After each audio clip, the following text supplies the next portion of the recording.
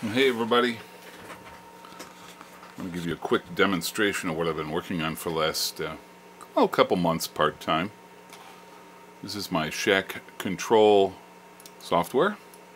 It's written in Python and it attempts to take control of the entire array of radios here in the W2ZZA KC2LGK shack, which right now is in a bit of a disarray, and it also takes control of amplifiers and so on. So if we can get a little focus on the screen here, you see it's running. You can see my reflection off the glass. I'll turn on one of the amplifiers, turn on one of the rigs. You'll hear relays clicking in the background. I'm going to click with the mouse on the preset button over here, and you see that the antenna matrix selector in this corner shifts. I'll use a preset click here, and you can see how they move from one configuration to another. Of course, you can individually select any of the points in the antenna matrix, and any that are disallowed are turned off when you select one. For example, you can only have one selection per row and per column simultaneously. So if I click here, that's a valid selection, but if I click here, it will supersede the one I previously clicked.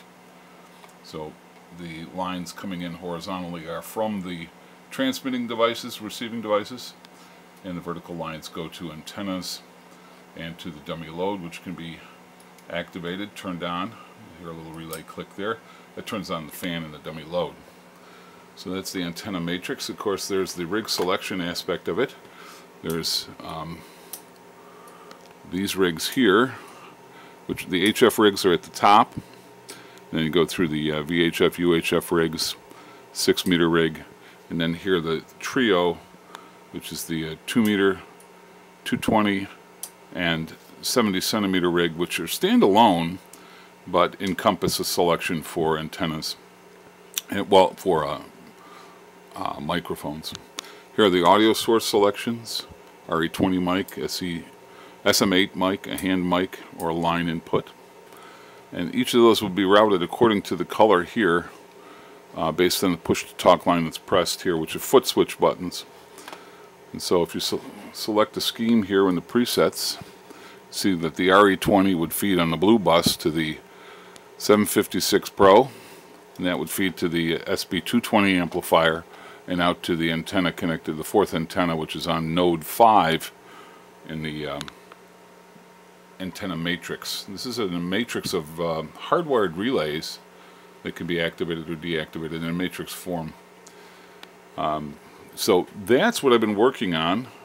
You can hear some I/O relays clicking in the background. I won't get into that right now, but there are actually patterns of I/O that control these functions. It's all running on a Raspberry Pi, which is all kind of breadboarded right now. It's right here. And there's some of the relays. I'll just make some selections and you'll see LEDs changing, and selecting and deselecting different items will change the different patterns of relay selections, which are binary coded at this point, just for the purposes of exercising some mechanical I/O while I'm doing the testing of the functionality of the software. Now, from the perspective of oh, there's one other thing. I'll show you that. I'll run the application again here. You see how it's also logging some of the mechanical transactions that are taking place. But if we set up one of the schemes here, you'll note here up on the routing switcher that as I select a different radio, you see the LED changing with the selection I make. Top LED is moving across. That's an audio and video routing switcher, but I'm using it to show that serial data can be exchanged between devices to control any serial device. That requires a very terse sentence of serial data to control it, but it's an example of how the control software can do that also. Plenty of plans for the future. I'll get into that in the next video.